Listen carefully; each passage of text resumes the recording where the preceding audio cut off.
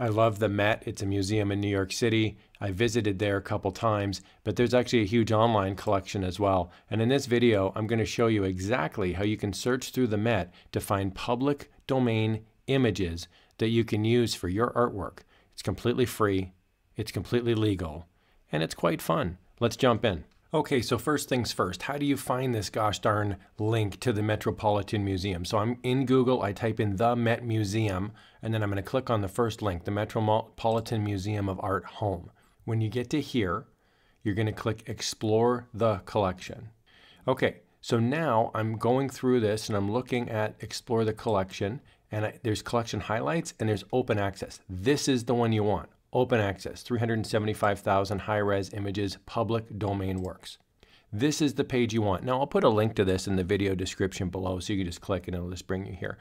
This is the search portal, and this deserves a little bit of time to make sure that you're searching correctly.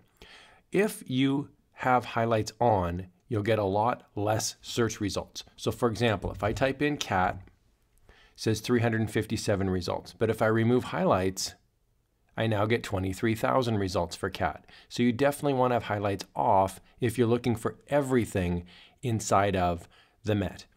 You also want to make sure this open access is turned on.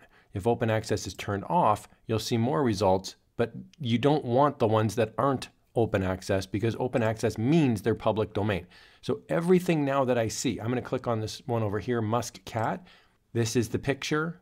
And as I scroll down, you can see here it says public domain right there.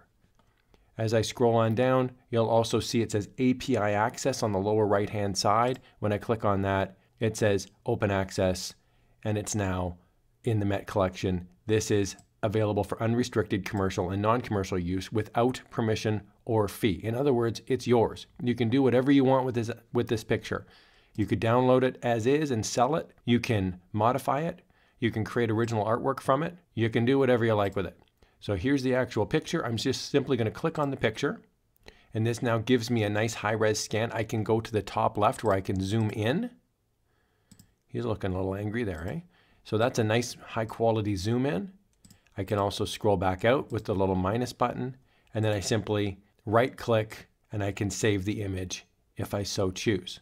Down at the bottom, there are also related objects. So if you find something you like, you can also go down here and you can click on something similarly. So I'm going to click Hawk on a Pine, and this now gives me a related object. Again, just double check that it says public domain, which this one does, and then I can click on it. I can zoom in if I like, and I can see this in more detail. I can also right click, I could open it in a new tab, and that gives me a nice, really high-res version of this. This is like a tapestry, very cool. And I can again right click it to save it. And when you're done looking at the object or the picture or the painting, you simply click on the top left. It says back to search results, and that will take you back to the search results here. Now you can also remove the word cat, and you can just click the search button. What that will do now is that will show you pretty much everything that is artwork with image and open access. So now I'm just scrolling through pretty much everything, and this is just unfiltered. A really nice search feature on the Met is that you can select the object type, which is right here. It says filter by object type and material. When I click on that, this opens up a massive plethora of different types of artwork. So for example, if you wanted to see only paintings, well, there's 8,100 paintings. So if I click on that, now this will only show paintings, artworks with image, open access. I can now scroll through and I can see painting after painting after painting. These are all free to use. These are all open access. I'm going to click on the little fan there. Here's a nice Asian fan, public domain. I can also download it by clicking the little download button on the right hand side. It's right underneath the image, so it's over there. I can just simply click the download button, and that will give me a high-res scan that then I can just right click and download. Save image. Okay, so I'm going to show you now 5 little hidden gems on the Met that I really like using this search and filtering function. Okay, the first thing that I'm going to show you is I'm going to type into the search window maps, And when I search, it says 839 results for maps. Again, make sure that your artwork with image is selected and make sure that the open access is selected. If you have way less results than this, it's probably because your highlights are on. You don't want highlights. So make sure you have all of them showing. Now as I scroll down, I can see, I'm just going to click open a couple here. There's some really beautiful high-res maps. So this is one that is the city of Tainan. And as we can see here, this is absolutely gorgeous. And we can zoom in and we can see this is pretty cool stuff. We've also got a map of the 18th century. We can see here, here's the original map, and then here's some supplementary artwork as well. So this is like a collection. Again, you can download this by simply clicking the download button on the bottom right. Double check as always that it's public domain, which it is. And then you can see here, there's related objects underneath. These are absolutely gorgeous engravings. Here's a map of New York. Maps, old vintage maps are quite popular. Again, they're in the public domain, but if you can find high quality maps, you can make some really nice wall art with them. And I think these make spectacular den pictures. What you would do is you'd clean them up. So you'd remove the matting, for example, and you could add in your own background if you wanted, or you could just clean up the images if you've got lines on it, that sort of thing. The second hidden gem I'm going to type into the search window is Japanese.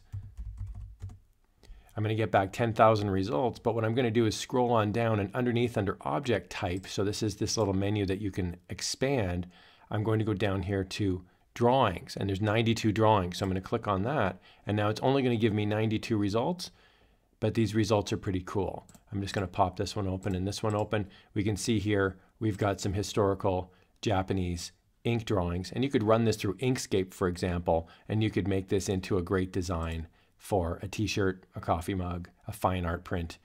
You basically, if you run this through Inkscape, all of this remainder piece would be removed and you'd be left with just the original drawing.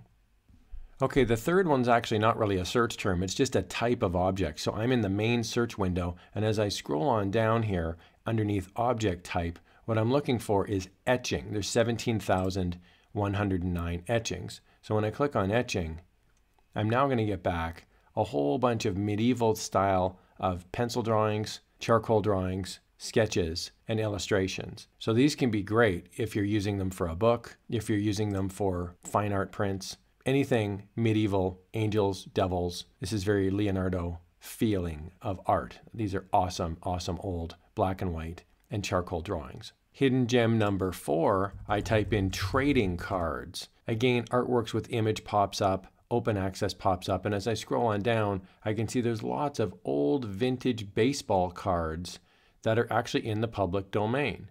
So you could use these for artwork, you can use these for fine art prints, you could actually collect a whole bunch of them together, and you could even make a pastiche of all different baseball players, and you could make a huge art print. The fifth hidden gem is sort of not really based on any one particular thing, but I'm just going to type in the word pattern. I'm going to click on prints. So now I've got 505 results. I scroll on down and I can see there's different patterns here. Many of them are abstract. And you can use these to make your own patterns, or you could just simply make art prints out of these. And what I really like about this is that because these are vintage already, you can use them as textured. You could just take a sample, say in Photoshop, and just repeat the pattern, or you can just create your own quilt.